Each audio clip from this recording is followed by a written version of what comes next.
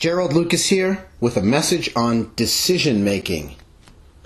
One of the main excuses people use for putting off decision making is the fear of making a mistake.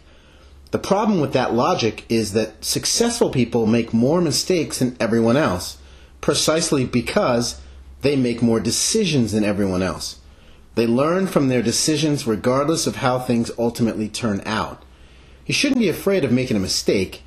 You should be afraid of standing still and letting the world pass you by. Make it a point to cultivate decisiveness. Putting off decisions creates a cluttered mind. Decision-making creates order. Your life will be much more organized if you make decisions as they come.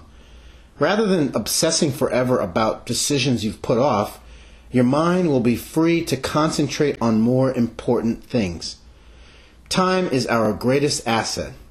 Like money, we can invest it, spend it, or waste it. However, unlike money, we can't possess, hold, or retain time. Time comes to us for a moment and then passes by us. How many times have you said to yourself, "I'll get around to that later," or "I'm going to take care of that one of these days"? This, unfortunately, is masochistic, self-sabotaging thinking based on the foolish notion that we'll have more time down the road, or that an unpleasant task won't be as bad if we do it later. Unpleasant tasks usually get more unpleasant the more we put them off. Think toothache or leaky roof.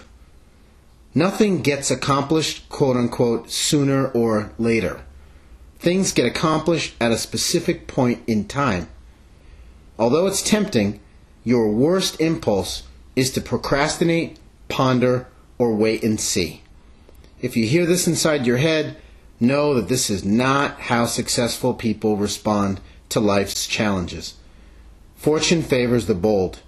So now, the only open question is, are you ready? I'm Gerald Lucas, and I'll speak with you again soon.